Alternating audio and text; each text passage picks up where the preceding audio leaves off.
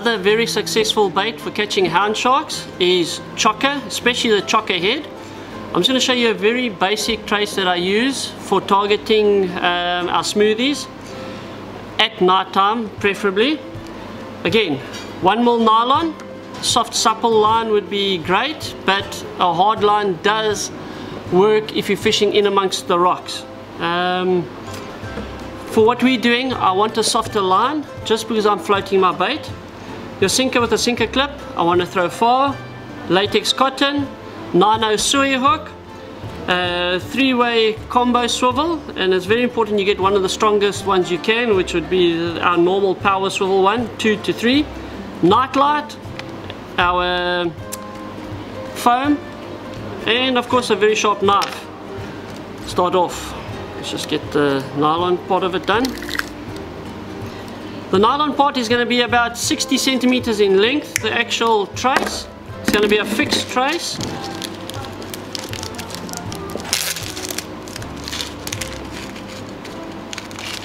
And the reason we don't use a running trace is your sinker 9 times out of 10 gets stuck in the actual reef. If you're fishing over sand, a running trace is definitely preferable. So let's just quickly do this. Nothing fancy about the knots. We'll make it, there we go. Getting off all the little tag ends quickly that I don't want.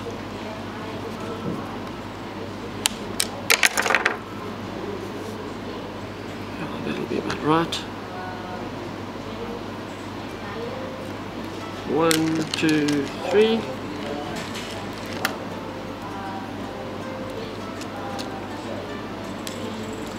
There we go, I'm just going to go undercover just to pull my knot tight.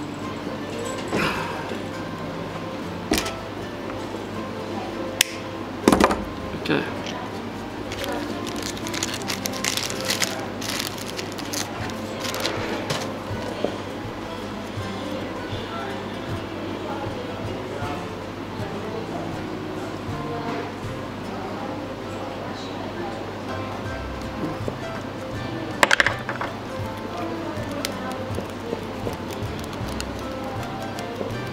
With this, my end of my actual foam goes way past the eye of the hook.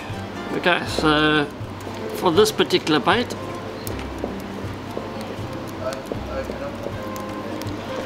and it's quite a long bait, so I'm using the head, like I said, and a lot of the guts of the actual chokka. Second one, just give it a little bit more flotation.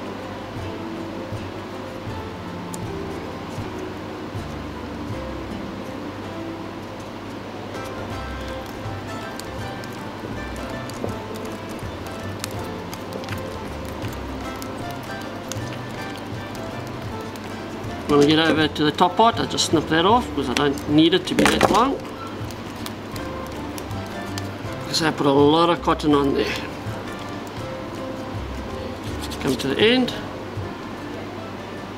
over under, over under, over under. Now what I'm doing is just taking the glow stick, and that's it there, breaking it, and you're not going to see it too well because there's too much light around. Just want to quickly get it going, so I'm just going to step out.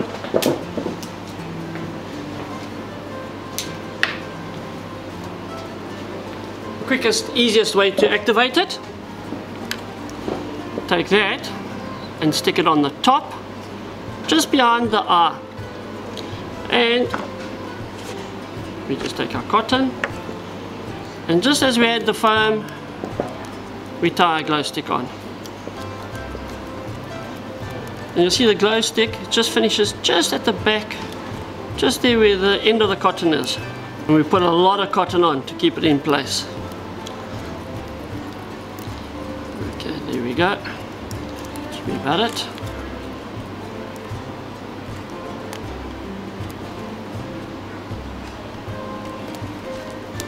Okay, tie it off. Now let's just do the hook part of it, and we use a lot lighter hook snooting So what I'm going to use here is about 20 kilo hook snoot, sinker snoot, sorry guys, using 20 kilo sinker snoot. And the reason I'm using 20 kilo is so if the sinker does get caught in the rocks, it will break off.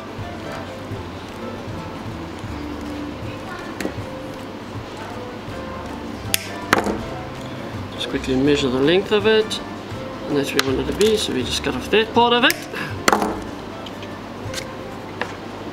Okay. This is a clipping bait, so we're going to try and make it as aerodynamic as possible.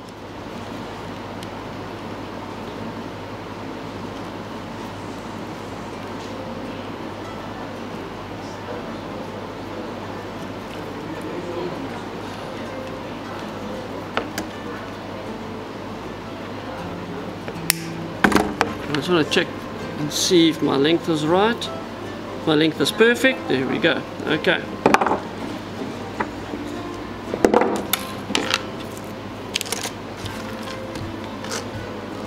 Take our chokka. We're cutting down the backbone again.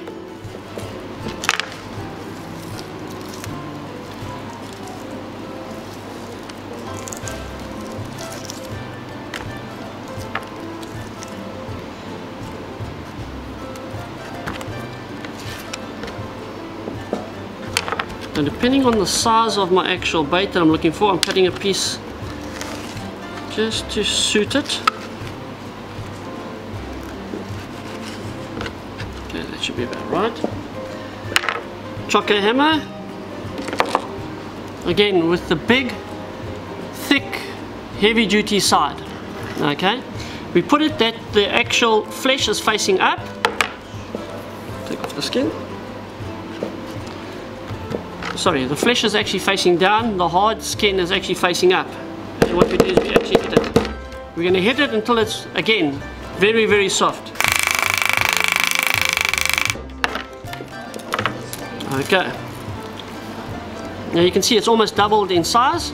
We take our hook and we insert it on the far right hand side corner, and what we're going to do is we're actually going to try and wrap it around as best as we can, so that the flesh actually sits outwards and around.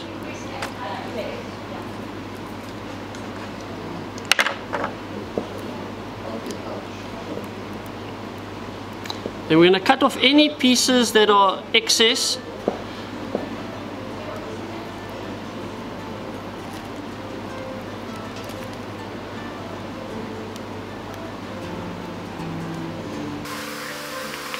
Okay, that part on the top there is not the best, so I'm just going to cut it.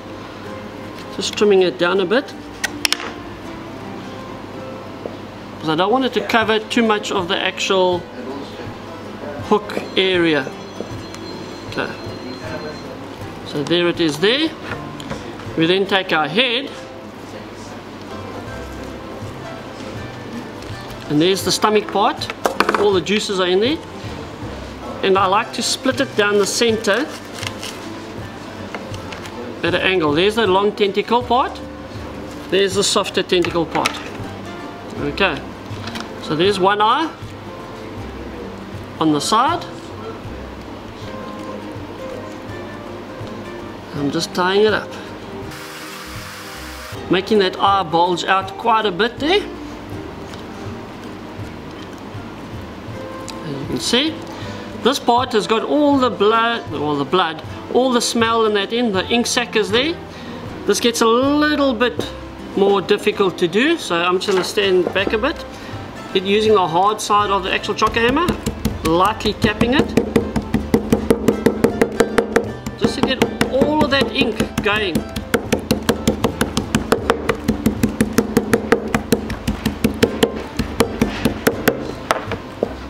That goes on and around and under. So now we've got all that ink on the right hand side, and we just lightly bind that up.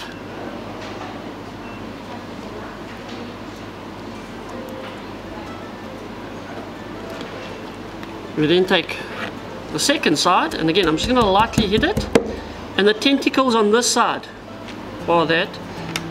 I'm just going to lightly tap. It's just going to give more movement in the water. That's all that's going to do.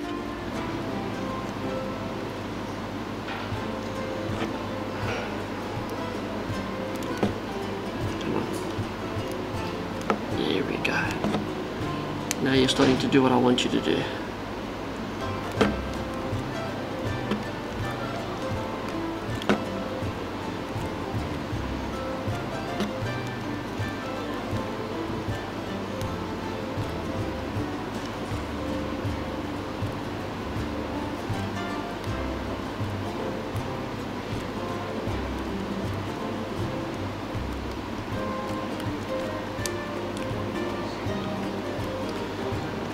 There we go. Let's quickly do this. Let's see what it looks like at the end. Okay, so basically what we've got is you've got the glow stick shining through on the top part of it, giving off a light. You've got both eyes on either side. You've got the tentacles. You've got the ink sac at the bottom that's going to disperse this big plume of ink into the water and smell into the water. And as it disappears, the light from the glow stick is going to shine through, and hopefully you'll get a bite very quickly. And again, just to clip it, it's going to go like this, and it is a long trace. These tentacles are going to fly back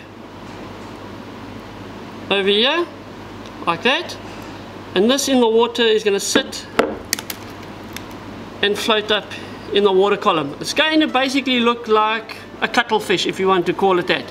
It's got the same profile as a cuttlefish, very stocky body, very small tentacles, a lot of smell coming off of him, and that's pretty much what we're trying to imitate, is a cuttlefish in the water. And there it is, guys, good to go. A hound shark cherry.